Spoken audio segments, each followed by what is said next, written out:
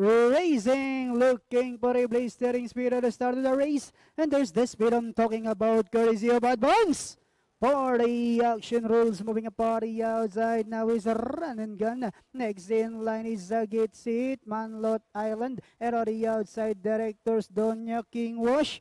Tipid, huh? And going along for the first turn now, we have Advance 40, leads by about 6 lengths, moving up to take second. On the outside, Gate Seat. That on the inside, directors Doña Action Rules. Next in line is Manlot Island, King Wash Budget. Rushing up on the outside, run and gun comes next, blind item, isa pa, then comes Chesapeake Bay. Next in line is G-Song while Divine Dancer is racing in Lezin, 03 Octavo, we have Advance.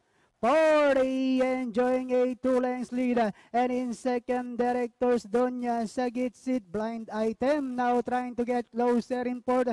King Wash Budget comes next, Action Rules, then followed now by Manlot Island. Then on the outside now is number 9, and this one is Divine Dancer as they swing for home. Advance! 40 now by about 6 lengths, and in second remains number 11, directors Doña. Blind items running by the rail. Sagitsit comes next. Entering the finish line from start to finish, Advance Party second, directors Doña, blind item. Sagitsit, Action Rules.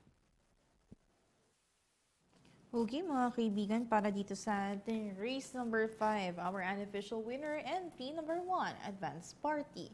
Masasegundo dyan, entry number 11, Director Stonia, sa East Blind Item, G's, Sagitsit, at narinig din natin, no, 5 Action Rules. 1, 11, 6, 10, 5. Let us all watch our replay.